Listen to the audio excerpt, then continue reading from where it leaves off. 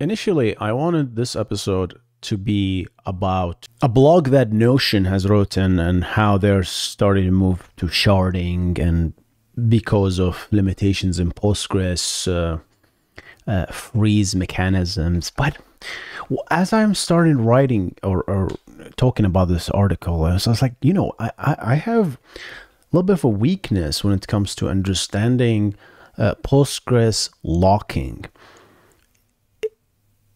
There's just so much that conflict with each other when it comes to Postgres.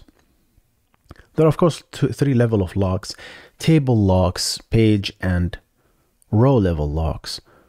But then table locks is not really what you think they are. To me, and mostly most DBAs, and I don't consider myself a DBA, but if someone said, hey, acquire a table lock, that means it's a table lock. You can't do anything to that table. But that's not true in Postgres. There are, I'm looking at 6, 7, 8 types of table locks. So a table lock by certain type, it just means that something happened to this table. It doesn't mean you cannot edit this table. You can absolutely do that. It's just of an indication that. Same thing with the row level locks, which is easier to understand, and page locks, which we have zero knowledge about Postgres there, at least from the doc. But that's what I wanted to do in this video. I just want to go through the different types of locks, confusing as they are name-wise, and just try to know what operation acquire what kind of lock. If I do a vacuum full, what can I do to my table concurrently? If I do a vacuum normal, the auto vacuum, what can I do? What can't I do? If I do a truncate, what happens? If I do a normal insert, can I do another insert in the table? If I update a row, can I update that same row? These are the questions that I wanted to understand before I jump into taking up like a bigger project, actual things that happen, and try to kind of talk about something that I don't understand, right? That's what I wanted to do in this channel. Let's jump into it. All right, so looking at chapter 13 from the doc, concurrency control, and specifically chapter 13.3, explicit locking. I don't know why they are called explicit locking, because most of the things that we're going to talk about here are not really explicit. It just happened implicitly as a side effect from you running certain operations. And I suppose before we jump into this, we might need to define what locks are. Locks are critical for concurrency and ensuring integrity when it comes to data, right? They are used in some form in the operating system. If you talk data structures courses, you will see that locks are talked about in terms of semaphores or mutexes, where a certain variable can be locked so that if multiple threads, which is what concurrency is, right? If you're a single user, single thread, you don't have this problem. You don't need to acquire any locks, technically, I suppose. So we acquire mutexes and locks to ensure correctness.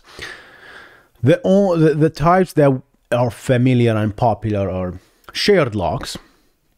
If someone is to read a value, think of it like an object, a row, a document, right? They can acquire a shared lock.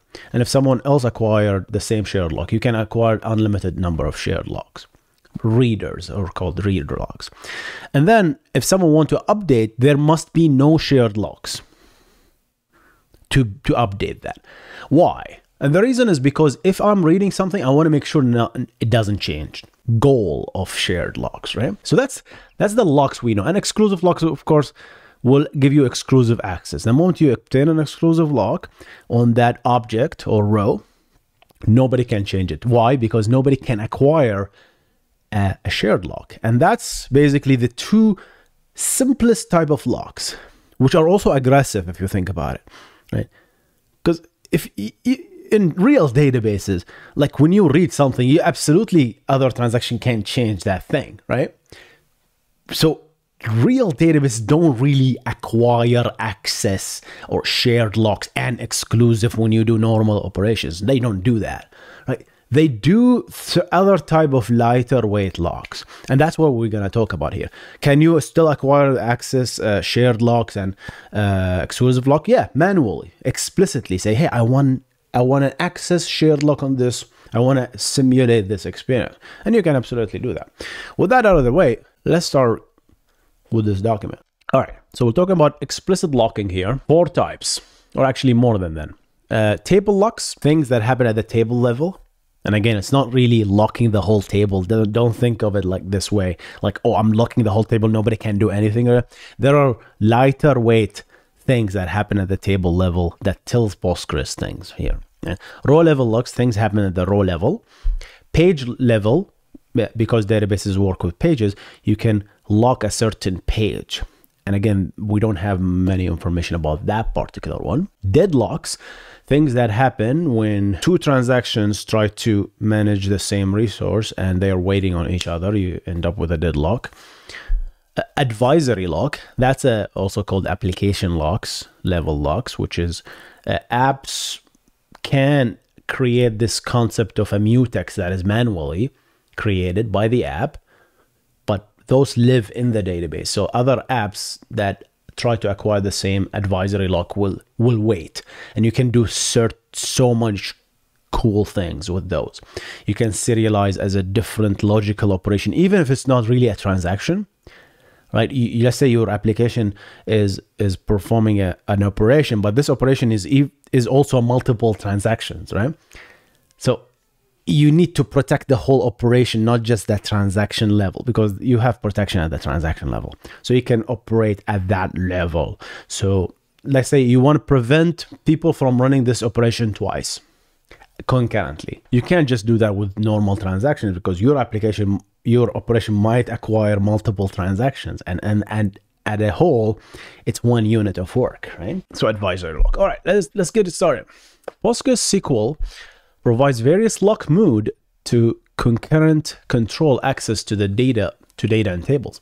These modes can be used for application controlled locking in situations where MVCC does not give the desired behavior, as I told you, right? Because MVCC, which is multi-version concurrency control, doesn't always give you what you want. Sometimes you need more, and that control is given to you as well.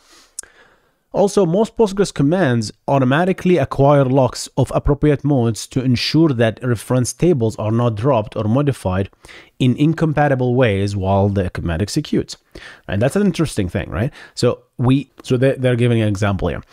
For example, truncate cannot safely be executed concurrently with other operations.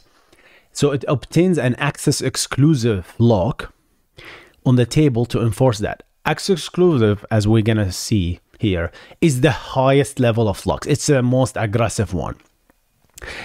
You do that when you actually want to change the layout of the whole thing, right? It's acquired by truncate, because let's see, how do you do actually truncate operation? You might say, oh, delete all the table. No, that's just so not performant, because you know that's a truncate that is undoable. What you do is you literally create another table and point the pointer of this table, your name pointed to the empty table. Leave the whole thing, that old table just goes away. That's how I would do it. You know, it's an instant. That's how you truncate your table. And to do that, you want to make sure that nobody actually reading that at all, right? And how do you know that? Through other type of locks that we're going to talk about. All right, so let's get started with table level locks.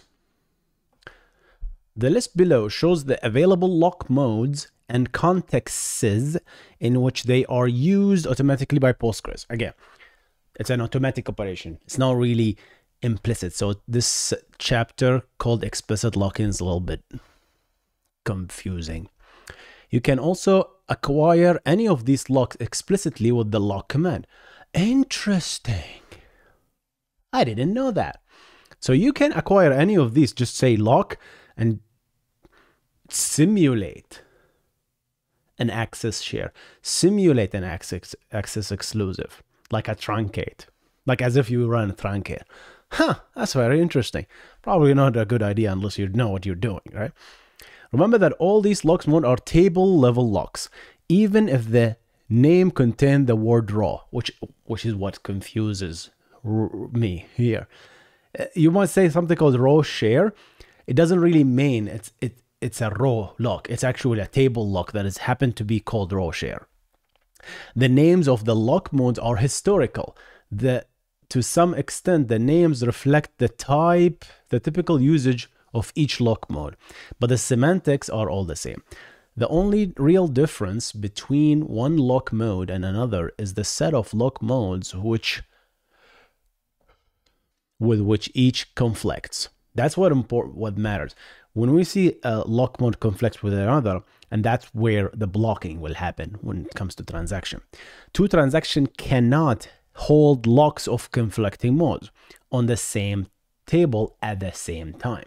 So if transaction A is holding a certain lock, right, type, and the transaction B want to hold a conflicting type, right, it will conflict and they will block each other. However, a transaction never conflicts with itself, right?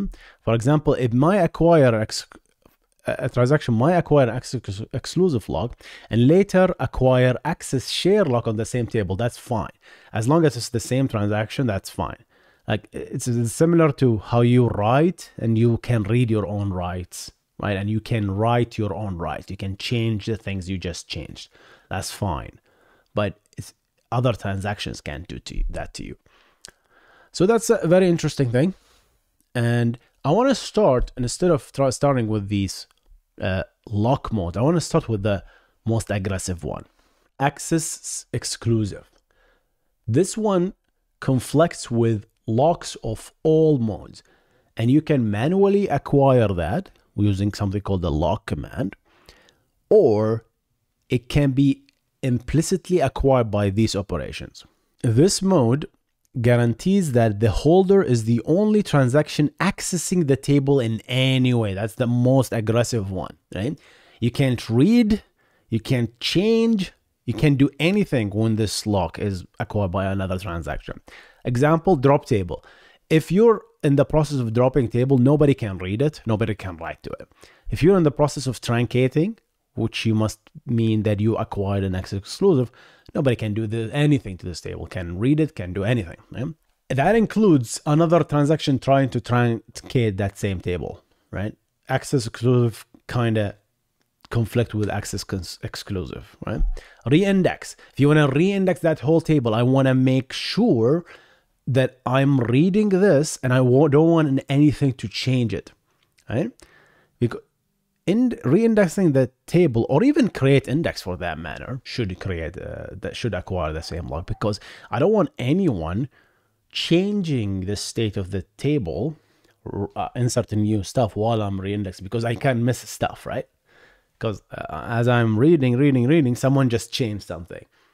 If someone just changed something, then I'm not gonna pick it up, and my index is gonna be out of state, out of sync. Cluster, if I want to cluster my table such that on a certain column, I want to reorder the heap and the table on that column, I can call this command. And the moment you're starting shoveling things up in the table, changing tuple location, that will require you to essentially reset the tuple IDs, create new tuple IDs, and as a result, not only you have to update all the indexes, but also you have to change. You have to make sure nobody is screwing with that table in that process. Vacuum full. Vacuum is an operation that removes dead tuples that are not visible by anyone. Right? It's dead.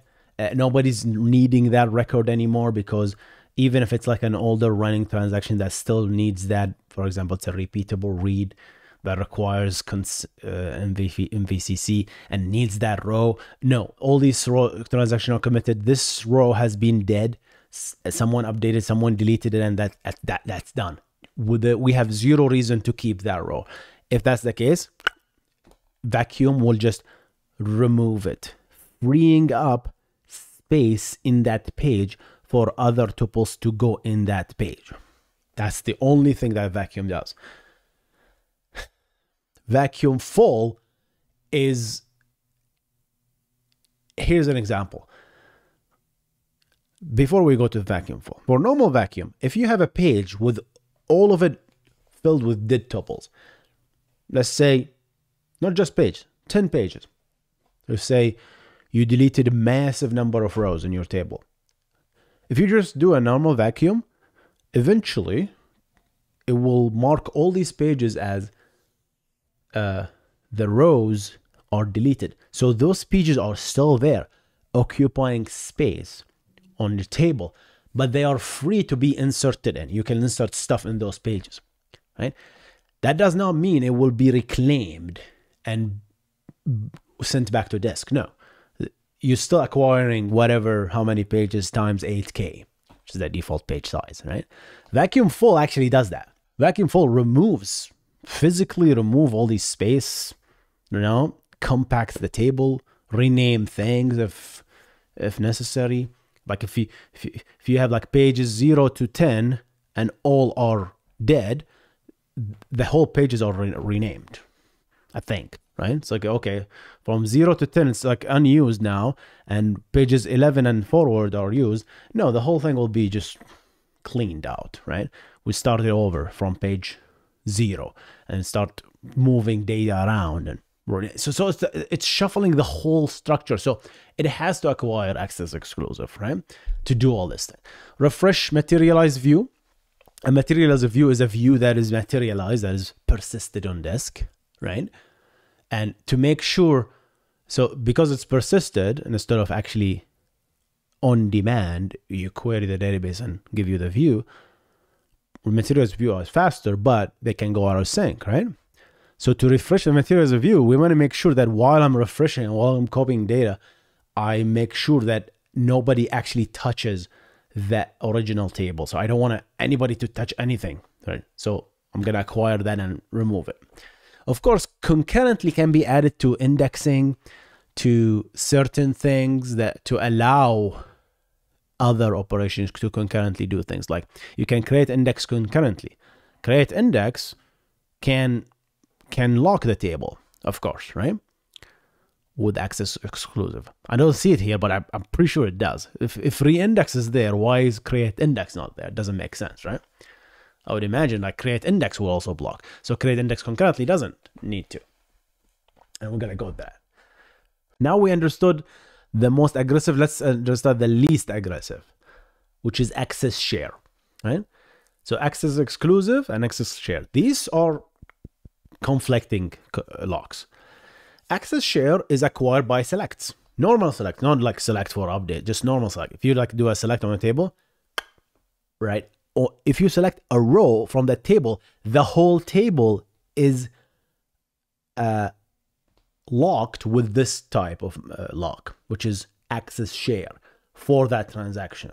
So access share lock, now we obtain it. That means the moment anyone selects something, right, and leaves that transaction open, you cannot truncate the table, you cannot delete the table, you cannot drop it, you cannot do anything like reindex or vacuum full. These operations will be blocked if someone is actually reading. So that's very critical. So vacuum full is really not something you have to do, but normal vacuum shouldn't really block that. And that's what I want to understand truly as I dig deep into this. Let's continue. So access share, simple operations, right? Role share.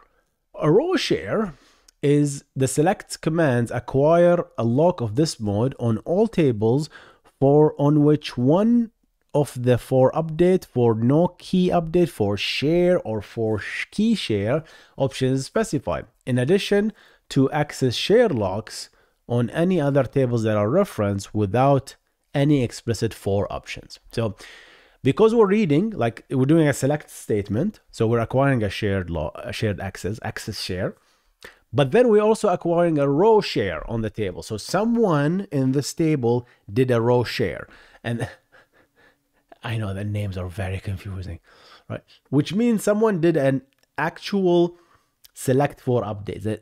So technically they didn't really change they didn't really edit anything, but they're acquiring it for update or for share or for key share. These operations will acquire an explicit lock at the row level, which we're gonna talk about, right? But also acquire a table level lock called row share. So it gives indication. This gives an indication to Postgres that something is happening on this table, right? Row exclusive. So what happened here? Row exclusive happens when you do the normal DML stuff. Like if you insert a row, if you delete a row, if you update a row, the table is marked as row exclusive for that transaction. Again, we're still at the table level. So what happened with that? Those kind of conflict with other operations. They kind of conflict with share and share row exclusive and access exclusive. We're going to come to that like in a minute. And when we see the table. So if you do a merge and insert and update, this is acquired at the table level. And I will tell you what can and can't be done. And of course, access exclusive, the moment you do that or select, you can't reindex the table, you can't vacuum, right? Because that conflicts with anything. But I'm interested in the small things here, and that's what I'm really interested. Okay. Share update exclusive. We're getting interested now. Share update exclusive, right? Conflicts with share update exclusive, share row exclusive. It's getting ridiculous right now, right? This mode protects the table against concurrent schema changes and vacuum runs. Here's interesting. This one, share update exclusive, is acquired with vacuum. Normal vacuum, not full, because we know vacuum full changes the whole structure, right? And acquires an access exclusive. Normal vacuum, right, acquires simple share update exclusive, which is lightweight, slightly lightweight. What can you do with this guy, right? When you do that, you acquire this share update exclusive, and we'll see what can't we do with this, right? Does it conflicts with share update exclusive, which is itself, so no two vacuums can run this at the same time, right? It conflicts with share. We don't know what share is yet. We're gonna come to that. It conflicts with share row exclusive, which we didn't explain yet. It talks with exclusive, which we didn't talk about yet, and then exclusive lock, right? This modes protect table against schema changes. Like if you're making a concurrent schema changes and vacuum runs, this will protect the table against it. So what things acquires this? If you do an analyze, if you want to actually get the table statistics, update that table statistic, you acquire that. So technically speaking, so I can absolutely do a vacuum and continue to insert rows in the table because those guys do not conflict with each other. We'll look at the table in a minute and understand this.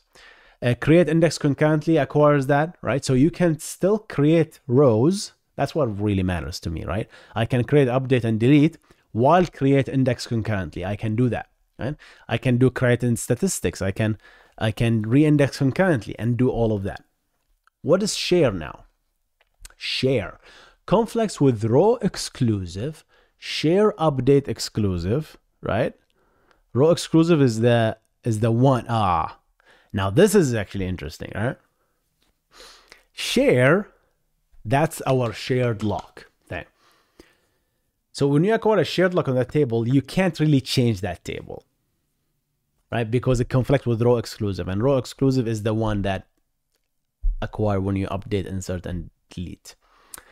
So that's a dangerous one. So if your transaction acquires share, like a create index, create index can't be run in a transaction. I think not, right?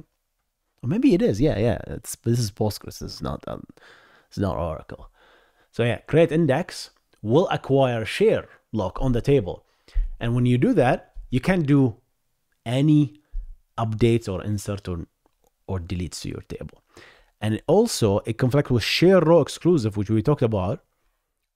No, we didn't talk about share row exclusive yet. And it conflicts also with share update exclusive, which is acquired by vacuum. So if you're creating an index, you can't run a vacuum. Share row exclusive conflicts with pretty much everything, right? This mode protects a table against concurrent data changes and is self-exclusive so that only one session can hold it at a time. It's acquired by create trigger and other forms of alter table. So I don't see it much often, but it's kind of create trigger. How often you call create trigger? So I'm not really interested in this much. Exclusive. What is exclusive? This is acquired by refresh material view concurrently. So some of these are really interested to me. Some of them are really interesting. It's like vacuum is interesting to me. And I want to know, like, now with this knowledge, what conflicts with what? And this is where we're looking at this beautiful table here. And let's see if I can zoom in a little bit here. I think that's fine. So we have access share on the left hand side. We request row share, row exclusive, and of course we have to go back to understand what the heck are these, right? Access exclusive again. This is the hammer, right? And what I'm interested in is access share, which is the read select, and we have access row share, which is select for update, and we have share update exclusive, right? Share update exclusive is the vacuum. Yes, share update exclusive is the most important thing. So I can technically run a vacuum, right, while doing editing, right? And that's what really this box is the most important one to me. The reason I'm asking that is because you want to be able to run vacuum so you can freeze transactions as you continue, such that you can run as often as possible. Nobody should technically block you when you run vacuum. And that's the most important thing here, right? The only time vacuum will be blocked, which is this guy, is if you do a share update exclusive. What the heck is that? It's the same thing. Of course, it doesn't make sense, right? Like it's like, what else? If you reindex concurrently, for example, right? It's like, okay, my table, my index is corrupt. I just want to reindex it. Just throw everything away and just like reindex everything, right? For some reason you want to do that. That will prevent you from running vacuums, which is dangerous. You want to run vacuums as often as possible, so to freeze transactions so you don't reach the transaction wraparound, right? And that's really a disaster if you do. And also share. What's share? Share was like created by index. Like, yeah, how often you create an index, right? I'm talking about just like the operation that just is so aggressive, right? Share row exclusive. What the heck is that? Share row exclusive. Let's go back and read that. Yeah, that's the create trigger one. Who cares? And exclusive and access exclusive. So that's the most important row to me, really. And as long as I can read, I can write. And row share, what the heck is row share again? Row share is by select for update. So I can also do select by update for update, sorry, and still run vacuums normally, right? I suppose the selected rows can't be touched in that case, right? Let's continue. Row level locks. Now we're moving up in the stack here to row level locks. All right, so now we talked about table locks. It's time to talk about row level locks, which is very interesting. Yeah? There are 4 types of row level locks. These can be obtained explicitly. You can actually say select for update, select for no key update, select for share, select for key share. And we're going to talk about them and read through the doc here, understand what the difference between them. Understand that it depends on the lock here. Some locks can block other riders and other locals, but doesn't necessarily block other readers. And here's the most important thing here to understand. So these locks can be acquired, as I said, explicitly or also implicitly by updates and deletes. Deletes are easy, okay? But updates are the interesting cases here, because updates, there are 2 types of locks that can be updated by update. And give you that because like an update can happen to the row on a column that doesn't have an index, or it can happen to a column that has an index, and or can be referenced by primary keys and foreign keys. So that makes a difference. on these updates. So soft updates, if you will, and hard updates that can cause ramifications. So let's talk about for update, which is the first one. You can do select for update, right? And this select for updates causes the rows retrieved by select statement to be locked as though for update, as if you're actually updating it. This prevents them from being locked, modified, or deleted by other transaction until the current transaction ends. So this is like the hardest, the most aggressive row locks there, right? That is other transaction that attempts to update, delete, select for update, select for no key share, select for key share, anything you do. If you have a row that is have been for updated, you're done. You can't do anything to all this stuff. You can read it though, right? It doesn't block normal reading of that row. Will be blocked until the current transaction. Conversely, select for update will wait for a concurrent transaction that has run any of those commands on the same row. So same thing, right? If you want to run a select for update and someone had done a delete on that row, you can't do it, right? Because a deleted row is deleted on another transaction, but might not have been committed yet. But now on your transaction, you want to read that deleted row. You can't do it. If you do select by update, can't. It will be blocked, right? And of course, in repeatable read and serializable, because they're using optimistic concurrency control, this thing will effectively be blocked, right? And you'll get an error. It says, hey, serialization failed. Something changed from the moment you did this operation. Things has changed, and I can no longer guarantee that same operation will be read, you know, in a snapshot anymore. I can't do that, and you're gonna get an error. Here's an important part. Select for update lock mode is also acquired by delete. If you do a normal delete on a row, that is as if someone did a select for update on that row. Very critical to understand. Yeah. So at that row level lock. And also by an update that modifies the values of certain columns, not all columns, right? Concurrently, the set of columns considered for update are those that have unique index that can be used in a foreign key. So that is the reference here. So now with that said, how do I differentiate between updates that update the key and updates that doesn't update the key? There you go. The name is clear here. For no key update. Hey, I'm doing an update, but I'm not updating any keys, no index keys or anything like that. So this is identical to for update. I'm doing a for no key update in this case. I'm doing for update, but I'm not really updating any keys, except that the lock is acquired. So this is very similar to for update, but it's weaker. Right?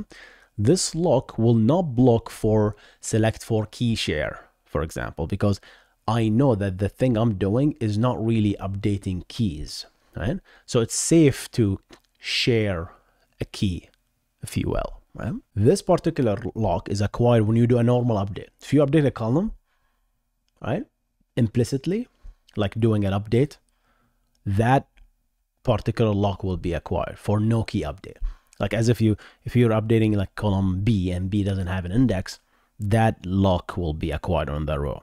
And that's a very soft lock. So you can technically, we'll see what conflicts with others here in a minute.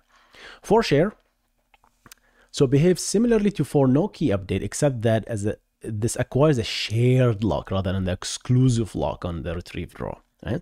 A shared lock blocks other transactions from performing update, delete, select for update, select for no key update. Right? You can even do that, but it does not prevent select for share and select for key share, because that's the definition of shared lock. So now if you actually do want to do a shared lock, you do select for share and that row, and you can have 100 transactions doing select for share. That's fine. It doesn't conflict with each other. But only once you do that, no one can actually update the row. If you do that physically, updating the row becomes impossible because you just acquired a shared lock here. So this one, the for key share, will block you from making deletes, right? but it will not block. It will block you from making deletes. Will block you from making updates to columns that are indexed, that has keys, but it will not block you from making updates to columns that doesn't have keys. So it will not conflict with this for no key update. So let's go look at the table here. So yeah, I'm telling you, this is like a really head spinner. So let's go through the concurrent locking for row locks here. All right, let's take a look at the table here and see what conflicts with what. So row locks for update is the kind of most aggressive one, where it kind of conflicts with everything, you know. It is acquired by deletes. If you actually delete a row, it is acquired, right? If you update a row that has a primary or even a secondary key, any key really, right? That's from what we read here. It does not acquire when you do a normal update on a column that doesn't have an index, which is very critical to understand here, right? You can do those kind of updates, but they won't acquire that particular key lock, right? And it will conflict with all this stuff, right? So the second one is select for no key update, right? So it's an update, but it's not updating keys. So this is acquired when you actually explicitly say that select for no key update, right? Or when you do an update on a column that doesn't have an index. This is what gets locks. And by doing that kind of lock, you will still conflict with normal for update. So like you cannot update a column that has been deleted, right? Or you cannot update a column that has been updated with a key, right? That's critical to understand, right? But you can definitely update a column, right, that has been read for key share, right? So that for key update, right? It doesn't acquire for key share. So what for key shares doesn't seem like something will acquire that, because from what we read, nothing from Postgres acquires that except the user. So if a user actually select for key share, you can technically update things that are not keys, right? That's what you can do, right? And then we go with another harder share lock, which is for share, which basically will block any update to that. You can still acquire many shared lock on that guy, but you want to prevent deletes and any kind of updates, right? But if you want to acquire this for key share, you can do a delete updates, but you may want to allow updates to none keys, and in this case you can acquire that. I can't think of an example, to be honest, to do that. But the most important thing to understand is just the delete example and the update example. The update example is the interesting one because it has two cases, right? Can I read? In all of these cases, you can absolutely read the row, even if you delete it or update it, right? That's fine, right? But if you want to simulate, now the question is like, how do I simulate an access lock or a shared lock versus exclusive lock? You can do that. So you do a select for update, and if you really want no one to read that, your application must submit selects for share all the time so that they get blocked, right? Because they will do that. And now you can play tricks with your application, and you say, all right, I want to do a select for key share such that, hey, I'm really relaxed. I'll let you do delete, I'll let you do updates, but update to keys. But if you're updating things that has nothing to do with indexes, I'll let you do that. You can go a little bit lower there. Then let's run through the page locks here. Page level locks. In addition to tables and row locks, page level shared exclusive locks are used to control read-write access to table pages in the shared buffer pool. So the shared buffer pool is where the Postgres put their pages in. So it's a shared memory between all the processes that Postgres spins off, and then you can it basically puts shared and exclusive locks to this, and absolutely there is no control here. Right? These locks are released immediately after a row is fetched or updated. Application developers normally need not to be concerned with this, but they are mentioned for completeness here. So this makes me think, like, what happened if I am updating or inserting or reading? Are we actually locking the page? So this tells me that no two transaction, these two things are serialized, right? The page locks are being obtained to prevent two threads, two processes from updating the same page. And understandably so, right? Doesn't make sense to have like this is now we're at the OS level in memory, right? This is like basically a mutex. So yeah, so it makes sense to have page locks. I'm just worried about performance when it comes to concurrency of multiple processes updating the same pages. Like I've seen this in SQL Server, and I have no idea about Postgres level of page locking there.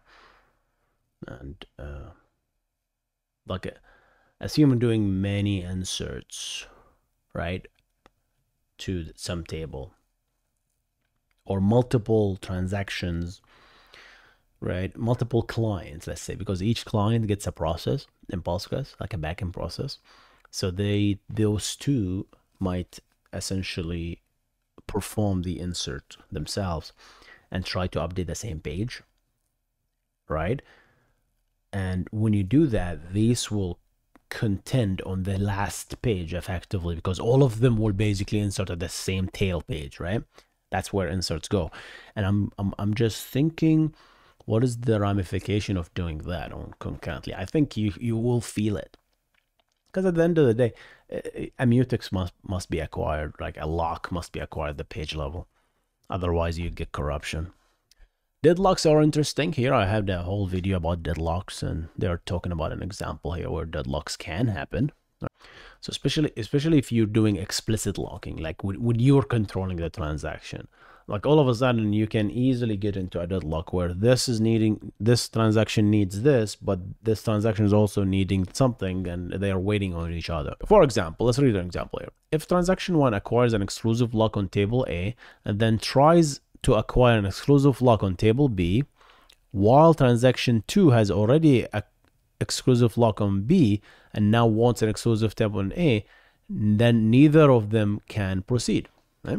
Note that deadlock can also occur as a result of row level locks, and thus they can occur even if the explicit locking is not used. Ooh, okay. How? Right? I've seen it in SQL Server a lot, but especially with certain custom applications, right? Consider the case in which two concurrent transactions modify a table. The first transaction execute update accounts set balance equal balance plus 100, where account number equal 100, right? Equal 1111. So that does an update to the balance. And I don't know if balance is actually, what is balance? Balance is, I don't know if it's indexed or not, but let's assume it's not. So it's a for no key, right? Lock. This acquires a row level lock on the row with the specified account number. So that particular account number is now locked. And the second transaction executes this. Update set account 2, right? So someone just increased their account by 100. The other wanted to debit the account at the same time, right? So it executed two queries in the same transaction. One to increase account 2222 by 100, which is okay, that are all locked. But then that other transaction also decrements the account 1111 by 100. So that has to wait. So far there's no deadlock here, right? The first update statement successfully acquires a row level lock on the specified row, so it succeeds updating. However, the second update statement finds that the row is attempted to update is already being locked, so it waits for the transaction that acquires the lock to complete. Transaction 2 is now waiting on transaction 1 to complete before it continues the execution. So far, no deadlock. Then the first transaction start deducting account number 2, right? 2222 with 100. Now it wants to do that, and now it detects that there is a lock on that row and gets stuck. So absolutely, especially in these kinds of situations, you can get into a deadlock, right? Transaction 2 already holds the lock, so it waits for the transaction 2 to complete. Thus, transaction 1 is blocked on transaction 2, and transaction 2 is blocked on transaction 1. A deadlock condition. Postgres will detect this and abort the transaction immediately. Postgres will immediately detect this. Right? It's called the deadlock graph. So very careful, especially when two transactions try to update the same rows in certain order. So how do you solve this? Be consistent. The problem, this happened because we first updated row 1 and then the second transaction updated row 2 first. Like if you flip this order, then it would have, second transaction wouldn't have even started to begin with, right? But you can't always control this. That's the problem, right, in the application. Advisory lock, that's probably its own topic, to be honest. But advisory lock, Postgres advisory lock are those locks that are acquired by the application. So let's take a look here. Postgres provides a mean for creating locks that have application defined meaning, as I said, right? These are called advisory lock because the system does not enforce their use, right? It is up to the application to use them correctly. So hey, you have this application, you create them, you deal with them, right? As a database, if someone tries to acquire this lock, I'll block it if it's already exists. Right? Advisory locks can be useful for locking strategies that are awkward for MVCC, and I've personally run into this a lot in cases. And I've personally run into cases where I had to use advisory lock, right? In SQL Server, they're called application level locks, and Oracle calls them something else. But yeah, sometimes you have specific the application has certain semantics that spans beyond transactions, really, and you can't really rely on that, right? So for consistency, you use the application level lock. All right, guys, so that was a very long podcast discussing all the types of locking in Postgres. I learned a lot about this, and I think I'll use this knowledge for, to understand when someone says, oh, our vacuums has been blocked and we can't run it. I want to call that out. I was like, what does that mean? Why would vacuum be blocked? Because now that I understand the vacuum as an operation, what exactly does it block it's truly important, right? Because it tells you like what kind of workload people are running, right? Because vacuum is not being blocked by anything. There is a specific operation that is blocked by it. And understanding this level of details, it makes me at least want to learn more. All right, guys. Thank you so much. Goodbye.